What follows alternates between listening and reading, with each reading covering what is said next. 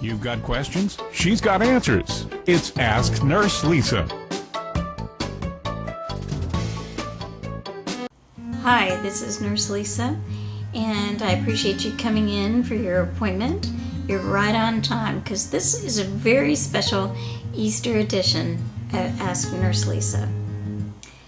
If there was one thing that I would want to tell any patient who came before me looking for help and looking for assistance, is that I've learned something that has never been disproven in my years as being a nurse, and that's the mind, the body, and the spirit all work together as one.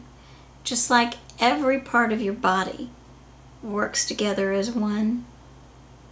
When one part of your body is ill and has a problem, the rest of it starts to have some serious problems too.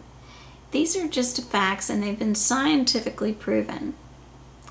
And when I talk to patients about their health, the power of positive thinking is something that cannot be ignored or denied, regardless of your religious beliefs, regardless of any beliefs that you have. The evidence, the scientific evidence, is absolutely overwhelming. One of my favorite stories that I like to share with others that I've learned, and I'm going to post a link in the side, so in the description for this video, so that you will get to read more information about the amazing stories that I'm going to tell you. The first amazing story that I wanted to talk about was a gentleman, a journalist and author named Norm Cousins. If you do not know his amazing stories, then you really need to get online and read his books, or at least read about his stories. This is a gentleman who was diagnosed with a very serious disease, a disease that was attacking the very collagen of his body, the glue that holds his cellular structure together. He got to where he was extremely debilitated, and the doctors were not helping him, and the only thing he could do was to take charge of his illness. He locked himself away and basically rented a bunch of comedy movies such as the Marx Brothers, took massive amounts of vitamin C, potentially dangerous amounts actually. He felt like he didn't have anything to lose. And did all these things that were kind of against conventional wisdom. He felt like he really didn't have anything to lose. And for all the details of what he did, you can go to his story, but this man actually healed himself and got better. And there is scientific proof to back up, what happened to him. It wasn't like it was just some sort of a miracle in his case. But to me, it was a very, very interesting story. Laughter itself changes chemistry in the body and all sorts of things in the body. And to me, in my way of thinking, there is no time like the present to develop a pattern of positive thinking. It's something that you have to do. It's something that you have to work on. It's not something that just comes naturally to people to be positive thinkers. And it's more than just being optimistic. It's letting your mind go. It's letting your mind go to a positive place. Not in a place that's not based on reality, but a place that's based on fun and just positive thoughts. This man healed himself and went on to live many more years, which the doctors did not expect him to do.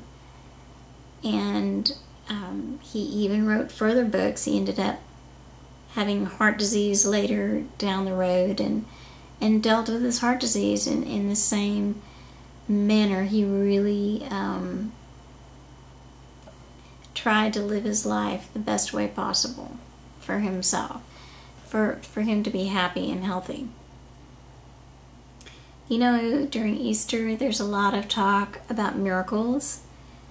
I've had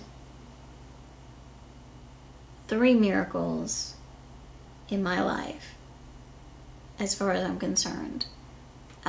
Personal miracles in my life, medical miracles in my life. So I believe in miracles, and I believe they still happen today. But I also believe in the power of the human spirit. One of my friends, her sister, was in a very, very bad situation. She was working late at a store by herself. A man came in at gunpoint.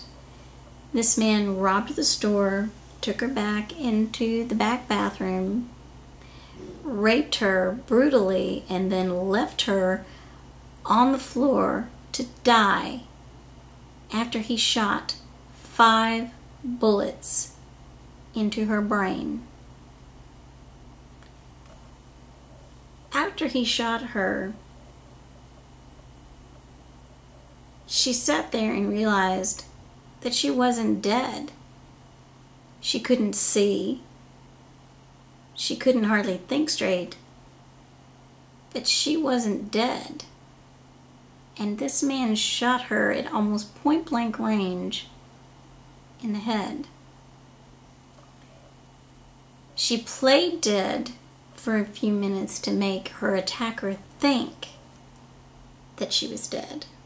And he believed that she was dead, and he left. Took him a couple minutes, but he did. She managed to crawl from the bathroom without being able to see very well or think very well, and she managed to dial her friend because she was afraid that if she dialed the emergency services, that they literally wouldn't believe her story.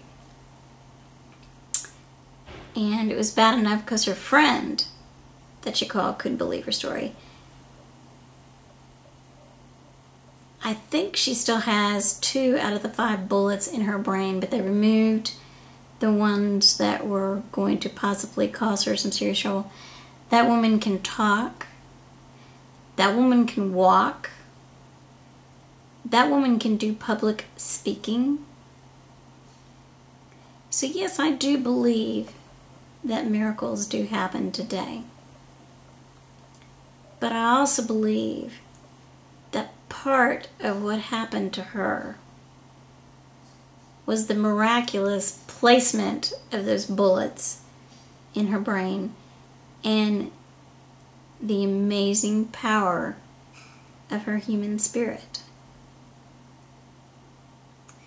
Anyway, this Easter I just wanted to share these things with you, and I'm going to leave some links in the video description.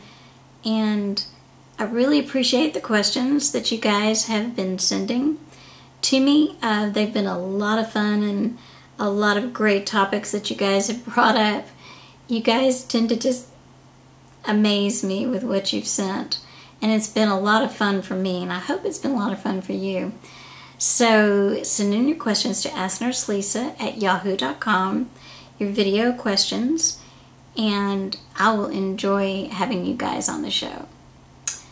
And we look forward to a lot of fun things coming up here on the program this year, and I hope that you're going to be able to be part of it. Hopefully new shows every week. And until next week, this is Lisa saying, be happy, be healthy, and happy Easter.